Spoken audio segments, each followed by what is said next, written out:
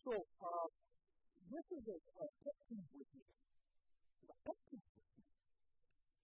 Especially with my pastor friends. Okay. They believe, as they teach their listeners, that it's a great system to go out to dinner with your family, to make it show say grace.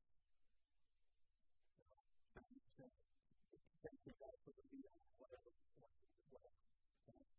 And so they will pray out loud, faith and life, so that everybody around them can see. This is a big deal. And I think that is totally opposite of what Jesus is talking about. And I've known tons of people, in my family or friends I know, especially in the Baptist type churches, they go out of their way to do things. They go to McDonald's, thank you, Jesus, for your food, whatever. And for them to make sure that they're looking. Hey, yeah, I'm praying over here. I'm praying over here. Oh, okay. You know, the most I ever do, I usually say a prayer when I think that, but I say to myself, okay, and I make a family cry, which some people know, most people don't, okay? But that's about it. I don't consider that to be, somebody's faith. But still, that's the point is that it's not to make it so. So, yeah, I think the picture is when the practice of like walk to watch, something like that, it always is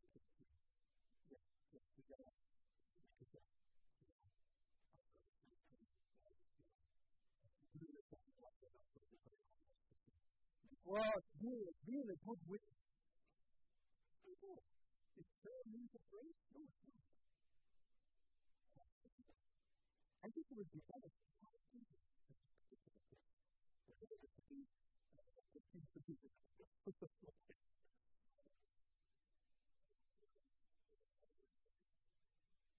No.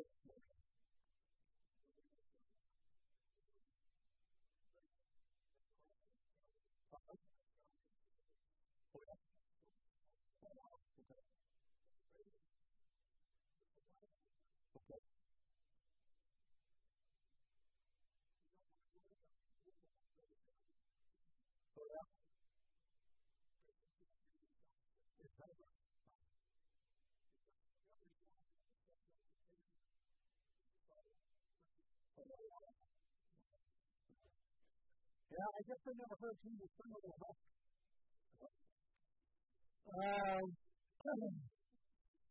Letter F. About prayer, Christ reminds us in verse 5, and many people think that the purpose of prayer is to get our will done and to persuade God to give us what we want. I can't tell you how many times I have heard you don't want to go to someone. Otherwise, how can you go to Trinity? The purpose of prayer is to get our will done and to persuade God to give us what we want. And that is a different way. The true purpose of prayer is to get God's will.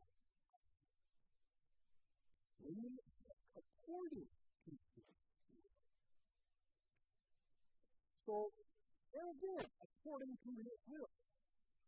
This is what Jesus means when He says, whatever you ask in my name, that's all that gives you.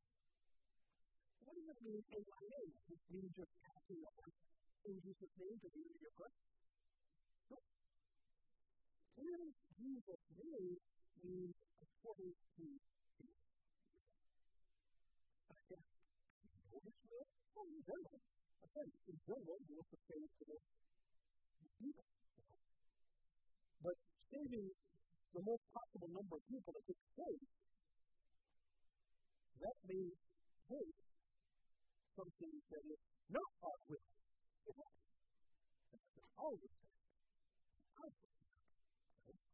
Because our will and God's will are often not the same. friends or not. Okay? So when you say, in Jesus' name, understand what you're saying. You're saying, what you're really saying is, in Jesus' name, what's Jesus' name? Okay, well, change it. Right? Federal salvation. What you're asking for is, let this be done to me or to whomever, if it moves along the plan of salvation for the most possible people. That's what you're really saying.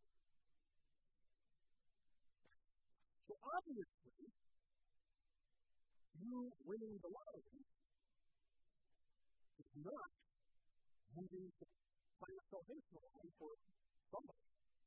Otherwise, one of you would have won by now.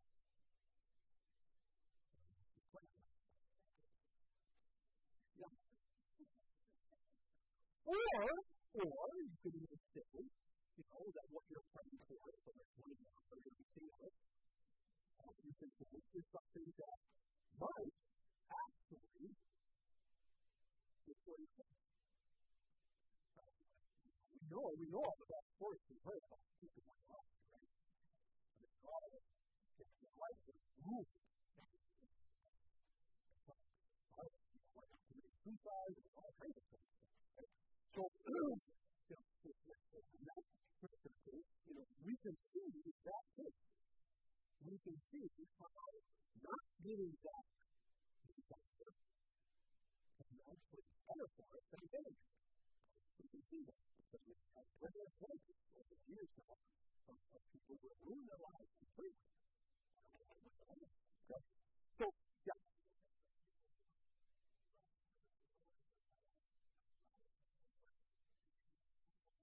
Well, yeah, that's true.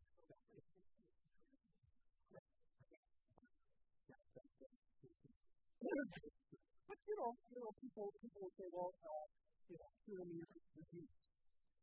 And then of course, I'm not sure of what it is. That's me. Well, that's it. How is it not getting through this disease? How is that helping the plan of salvation for somebody? And my answer is usually, I don't know. I can't connect those dots. I'm not sure. Okay? All I can tell you is, that's the fact. That's the fact. And you have to say that about anything. And the business that comes to me, and say, I pray every night for my kids to be okay. And I just talk to them. It's a fun time. A couple of them are baby. One of the kids, they're bad. Wow. That's this baby. And his mother said, every week an hour. I'm praying for this kid. Unbeknownst to them, come out, play area, whatever outside, and you wonder that you discovered to a people who died. So, this mother says to me, pray, every night, first thing in the morning, everything else, keep on getting sick, because there's not animals around, the bones and everything, all your equipment is running, all kinds of stuff.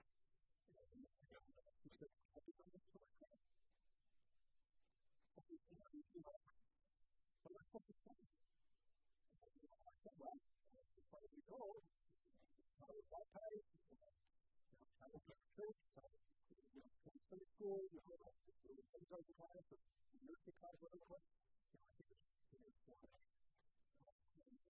But we know he's in heaven, so you'll tell us something.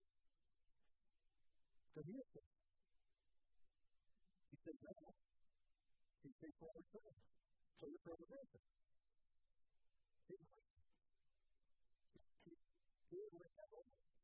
He said, that's not what I meant when I asked him. But, be careful what you ask for, you might just get it. Because of what you ask for. And I've had that happen. How many times in my ministry, whether children, or parents, or brothers and sisters, or thousands, or whatever. And I give the same answer, right? You got a job for it, you just didn't get it the way you wanted. You want to take it to your door and be ready to have your goal. Right? That's something that we have in a set. It's certainly not right. The goal is still the same. The goal is the truth. Hallelujah. Praise the Lord. Hold the key. This is what they teach the way you want to. It is fine. I know it's fine. I don't expect you to go and tell this to people. I don't expect you to go, oh, well, okay, never mind. No, I expect them to get mad and come out the door. So, I expect that. And then you calm down after a while. Okay. Anyway, next one. Verse 6. So, in the term of the 6th century translation of closet, here we secret space. So, it doesn't have to be an inner room like some translations, but you don't go to closet. And you don't even have to be in your bedroom. You don't have to be away from everybody. That would be a secret place can be like, you're going to have a secret place in the middle of the mall. You're going to have a secret place in the middle of a train station. You just make your own secret space.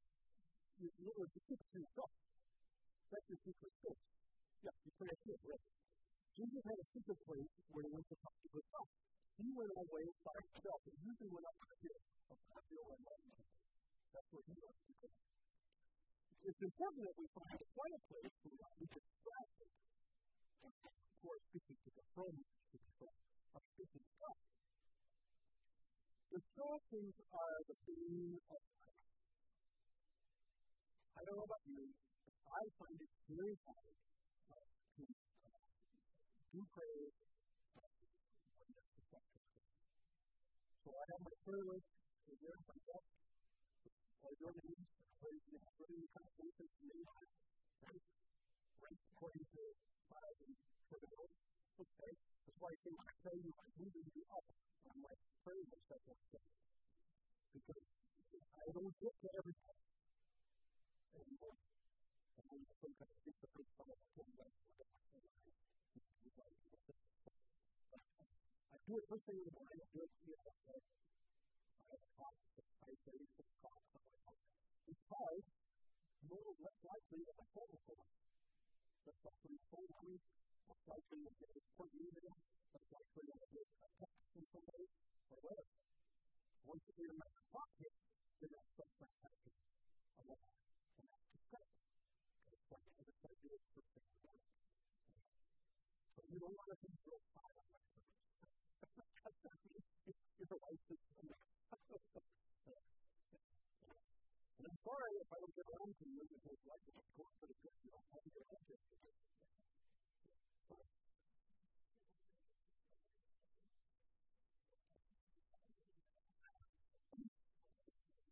You know, that brings up a whole issue that I don't know that I really can consider. Yeah, I guess I do. Let me say that. Okay? I'll say that for the next 10 minutes. Because it's a very good point. I need to address that. We shut the door on the noise outside, we shut ourselves in with God. We don't have to pray with closed eyes. That's really good. You know, again, in our society, you know, the prayer pose, if you will, is a gift. Okay, that's the prayer pose. But that's just not society. You go to a lot of places in the world, in Christian places, and you see people doing that too. Just about anything that you could. Do that. So, the pose is not important. That's right. Prayer is in a position of about some people pray better when they walk to God. That's the other thing I have to do is take my walk in the morning and I can pray. Let's go on and read a couple more verses. We're going to stop at the word pray because that's going to take a whole other section. Verse 7, and when you are praying, do not use meaningless repetition as the Gentiles do. Please note that repetition is not the key word. The key word is meaningless. And we'll talk about what that means. As the Gentiles do, so they suppose they will be heard for their many words. So do not be like them. For your Father knows what you need before you ask. That's going to be basic. let's go to point 8. In verse 7, Jesus teaches that we need to avoid repeating phrases or words because it tends to allow us to wise spirit prayer. So, for example, the period is a good prayer. Lord, have mercy upon us, Lord, have mercy upon us. We say it 3 times in the church from the Trinity. That's where we go. That's why one of the reasons I stand it. If you look at the period in both literature, including our favorite old 1941, all you'll see is Lord have mercy on us, Christ have mercy on us, Lord have mercy on us, Lord have mercy. And you won't know right away, because somebody points it out to you, that that's the Trinity. One of the reasons I expanded the period in our literature is that each type is addressed to a member of the Trinity. You respond by changing. So, we don't repeat it 20 times. Now, we might repeat it, I don't know, 18 times or something like that, in the bidding prayer. Bidding prayer is a different kind of prayer. That's the prayer where certain requests are made, and then a lot of times people respond, and they get what they do for them, or have mercy on us, or whatever. Now, again, that's a different thing. But just the words that Lord have mercy on us, if we said those 20 times over, we would probably, by the time we get to 10-16, we would probably be the thing that pops up now while we're saying those words. Yes, sir.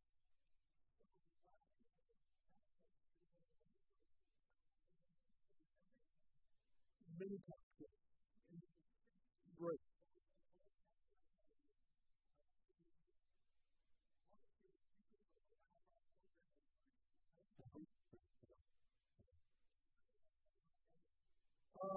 Obviously, again, sometimes listening to Jesus when we're on the mountain, right?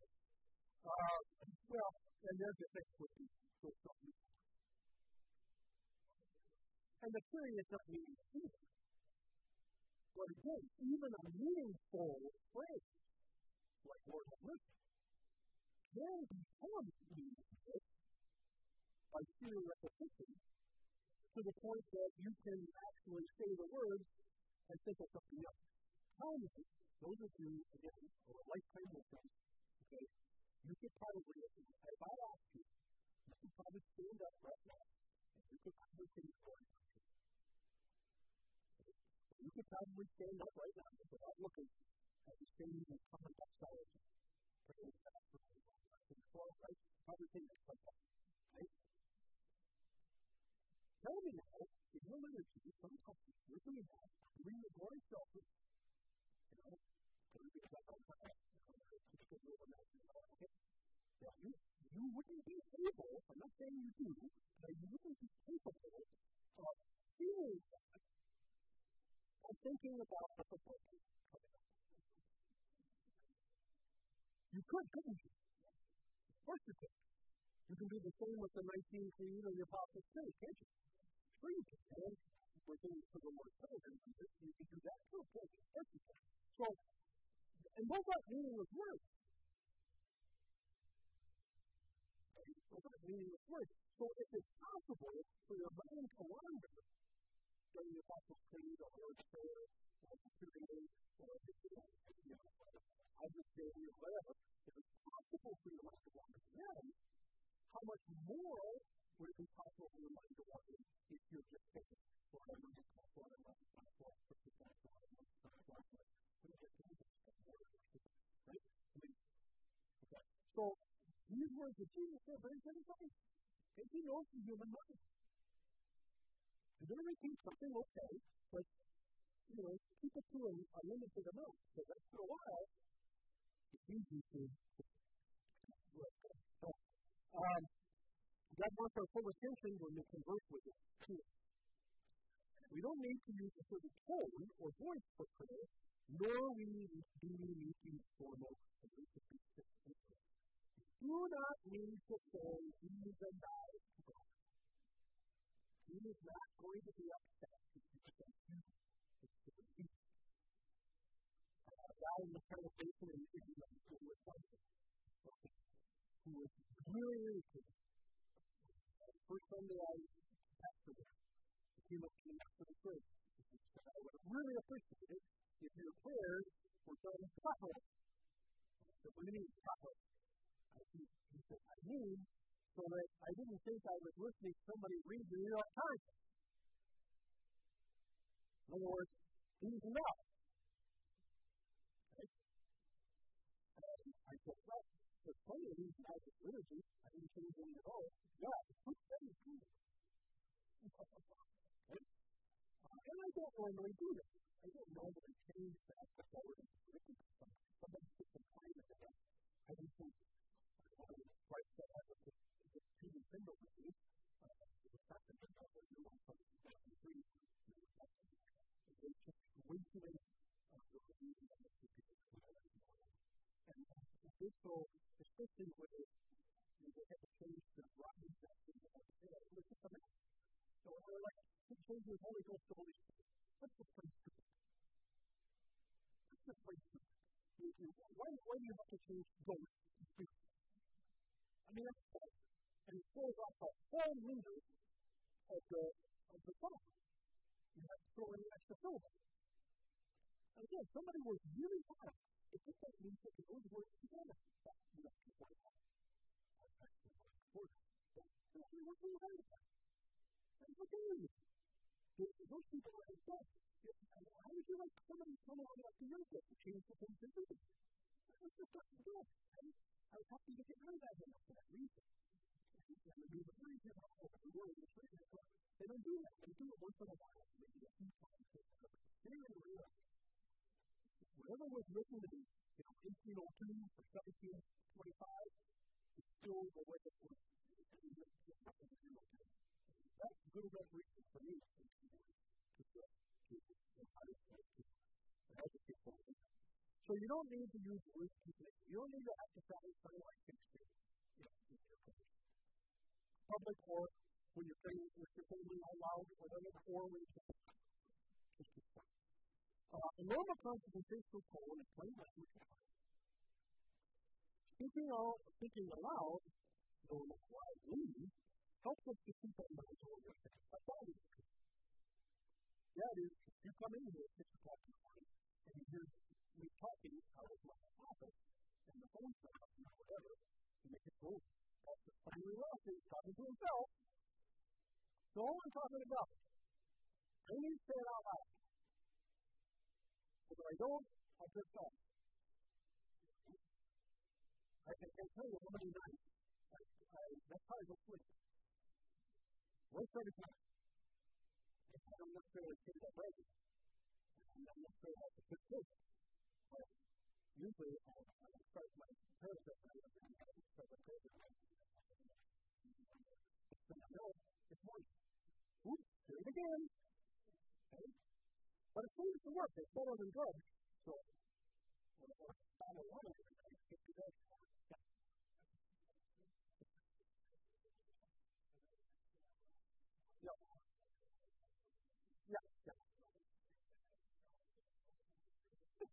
But that's enough. I'm burning up out of you. They don't tell me when. It also helps us verbalize our feelings. Sometimes people like to say, Pastor, I don't know what to tell you. I would say, tell me. That's helpful. And your ear hears it, and it's kind of like, okay, my ear hears it. Okay, I don't got to hear it. Again, when you involve more of your senses, it's really good. We also remind us, verse 8, that when we pray, we're coming into the presence of the Creator of the universe. We should be conscious of His power to do anything that anybody has. Anything vital for His effective prayer. Don't ask for things. If you think you're not going to be. If you really think you're not going to be done,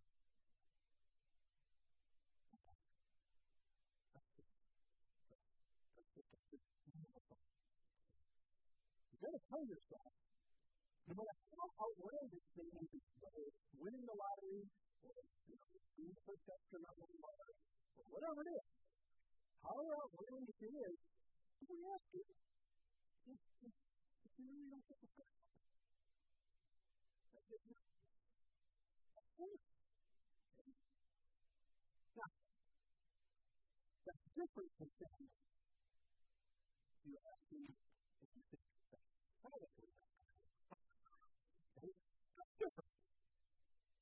You may say to yourself, well, the chances are that either just might be bad for me, so I've got something to do, or it's just so off the wall, crazy, it's just so almost impossible that, I don't know.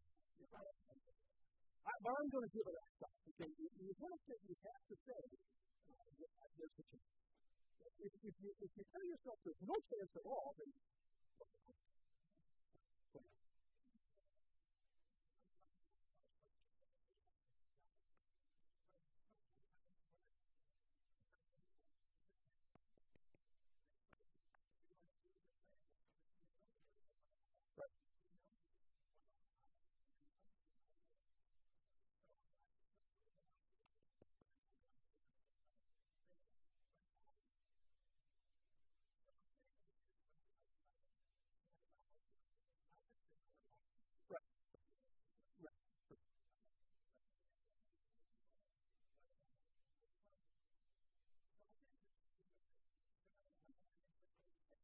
Right? It goes back to your earlier question, doesn't it? It goes back to your earlier question, Lord. Sure. And that's a good cover, right? That's a good cover. That's appropriate. Right? Right.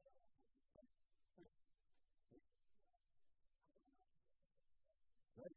And that's a good case where you say, it's my actually better if we got them correct. If we would touch something, more. But at the same time, you could say, I don't know that we can take it, or I don't know if I can take it, And so, yeah, that's okay. And we'll come to all to that in just a second. We should be conscious of the power to do anything in life. We can make our request to God boldly. Don't be shy. If you want to be cured, some cancer, if you want to win the lottery, say so. Say so. Say bold. Say bold. That's what I want. I realize you would say not what I should want, but hey, up to you. You do what you want to do. But I'm going to say, this is what I would like. Don't beat around the bush. We are his beloved children. He delights to give it to us. The name Jehovah in Hebrew is a verb that means he exists in one. God becomes whatever we need him to be. He exists in whatever way is good for our eternal.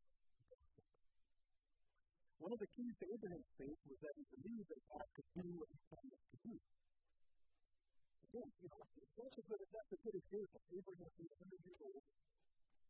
Sarah was like, he's just become a president. And God says, I still want her. Sarah has to have a child. With me, Abraham. Right?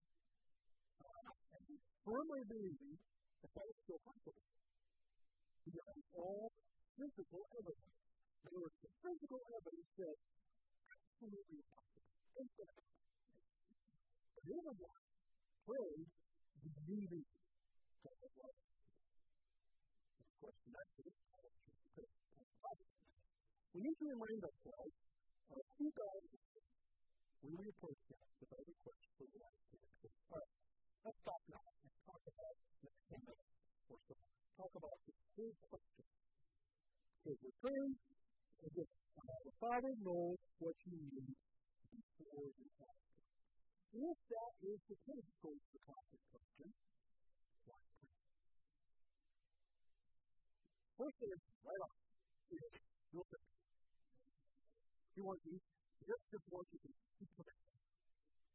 There's plenty of passages in the Bible where God, or Jesus, or one of the apostles says, pray. It's not a request. It's not a suggestion. It's not an idea. It's not an opinion. It's not an option. It is a command. Do it. So that's always the first answer, right? The next answer is a little more complicated. Of course, God knows what we need before we ask. God knows who we're talking about if we don't say the name. That's true too. So what do we say to me? I do so that I can make a check mark and know that I have prayed about that person. Okay? God doesn't need check marks. I do. Okay? So I need to say the person's name even if God doesn't need to do it. I need to do it. I need to say it. So I go, okay, check, so. And I do, in my ledger, I've got the name, and the problem, whatever it happens to be, right? And I've got to put it to write, and to put that on that day or whatever. Okay, so go down the list. And I know if I get to the Friday, and somebody says, "Hi, check mark," I just skip over a day, go down to the server, and so it's convenient for you to do, right? So, from that standpoint, it's not God that needs that information. The same thing goes for even like that, for the faith also for yourself. It's not that God needs to hear what it is that's the same. He knows. And he knows also what he's going to do at home before you ask. Which again, you need to know. You need to have said in your mind, in your heart, that request or that place. Of course, some of it's the other questions, of course. But most of it we're talking about here. I request a lot like the Lord's Prayer that we're going to look at now. Okay. And you all know that I have shown you many times the thing that's right.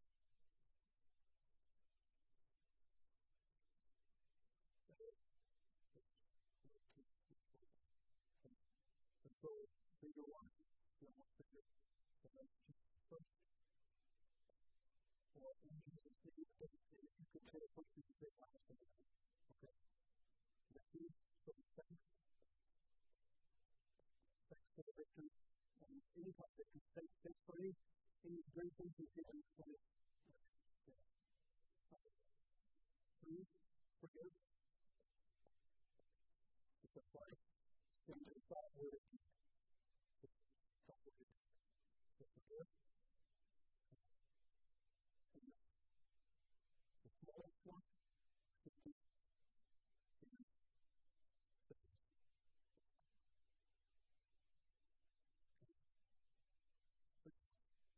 So most of the prayer Jesus teaches is truth. And just to be, I like to divide this into the mastery that takes us to the same life and development and spiritual and physical. The fourth one is forgive.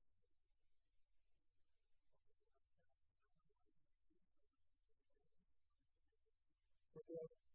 Number four is things or ask. Ask for things. Spiritual and physical. And the fifth one then is done. What you do when you right? If you do what it is to done. It will be done. So as long as you have a hand, as long as you've got 5 fingers, you can always pray. When you remember to pray first, you can always pray. You can always go to the place. Okay? But notice that most of them are spiritual. And only half of them is system. But the fact of the matter is that if we would take our prayers and divide them up, we would find that 3/4 of our words have to do with our heart. And maybe 1/4 has to do with spiritual second corporate prayer.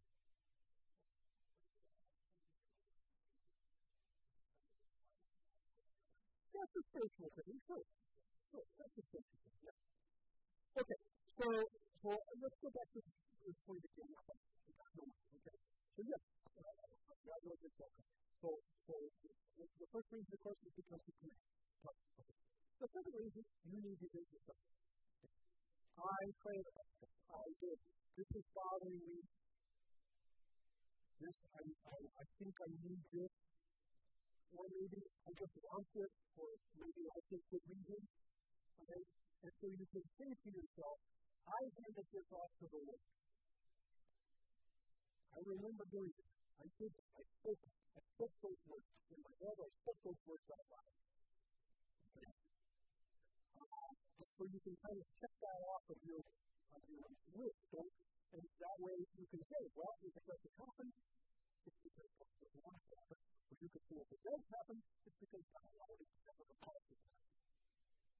And so the second reason that you pray is simply for your own benefit, for your own faith, for your own ability to say, yes, I did what God asked me to do. Or I'm doing what God asked me to do. And the third reason is because it is effective. In other words, the Bible tells us that prayer does accomplish things.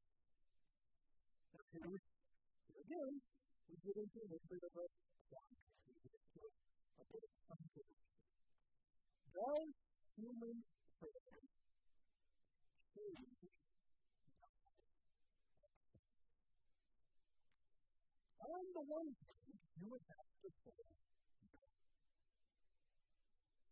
because God obviously has shown the entire history of all of mankind, every human who is ever to live, worked out, and He knows He's going to have a decline.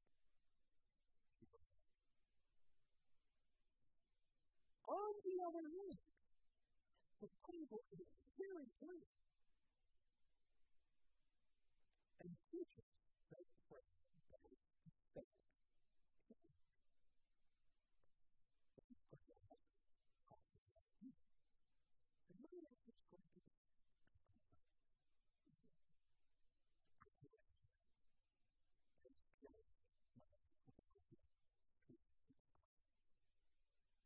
I know what is what the Bible teaches. The Bible teaches that prayer is effective.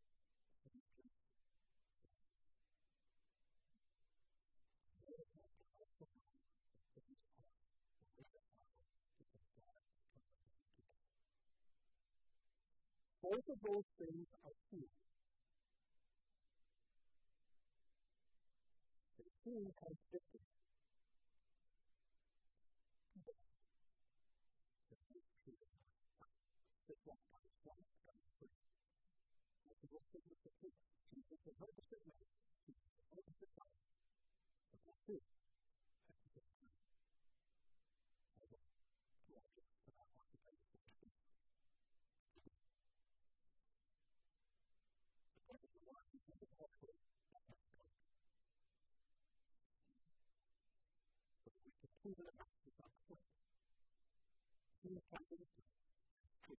So, that's the third reason to pray. The Bible tells us that it changes how God deals with us or the world. Yes, how can this be? I don't know. Almighty people will know that that's the Bible tells us. So, you are encouraged to ask for things to make statements of your need for God. With the understanding that that has the power, that your prayer has the power to change. One of the things I have referenced in this comment is, I make this comment, I just make a statement with this rather than a question. It's this statement. You guys can make anything that is as though it were not. And you can make anything that is not as though it is.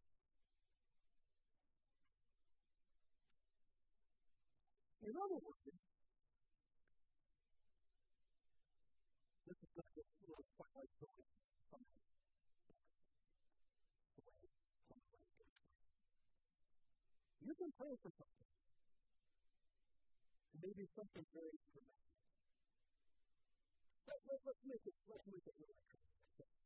Let's make it that you look at the United States, for example, Lord, our political system is so messed up. It is so beyond all thinking. We just incapable anymore of electing the right people to come on board for positions where especially it's incapable of really decent candidates for president or electing somebody who really should be happy about it.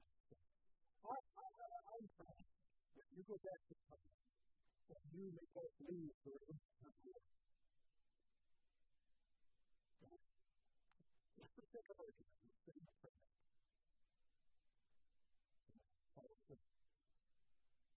Open it for you. Let's say 6 o'clock. You're ready to come in. It always starts at 6 o'clock in the morning. Let's go back. And so your wife goes back to the radio, comes on, and the prayer is also the king. You step outside your house, you look down the street, there's all this human job flying in front of people's houses. Pick up your newspaper, you look, and your headline is about 2 trials a day. Why? You don't think that's the reason. Because God has made things that are not as though they are. And so, as far as you're concerned, when you pick up your history book, you normally look at your history book, and there's no point river. There's no Alamo. There's no York. There's no one who can come. It's just like that. And you don't think that's weird that it's not. You don't think that's strange at all.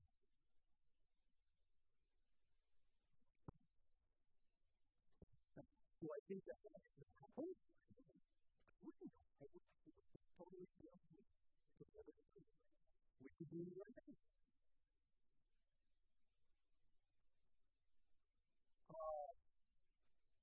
That can bring people up from the dead.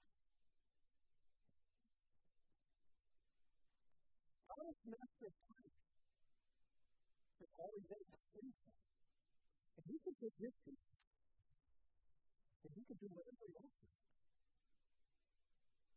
If he thinks your request is important enough, he can do it. You wake up in the morning, and you don't have a presidential election coming up. You can take it. That's right. That's right. You won't know. You won't know. Well, you'll have election coming up for president. Okay. But still, yeah, you don't know. And that's the way it is. That's the way it is. So, on the one hand, yes, God knows how to say it. He's got to do whatever is necessary to bring the most possible number of people to salvation that he can possibly do. On the other hand, there doesn't come back. We can't come back. And we will come back. So, those two things, even though they seem to be opposite, are both true. Okay? All right, we'll pick it up at 9. And another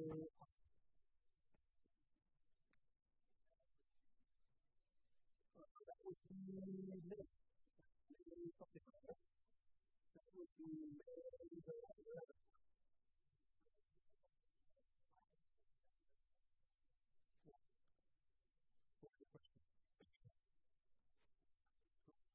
Okay, let's do it.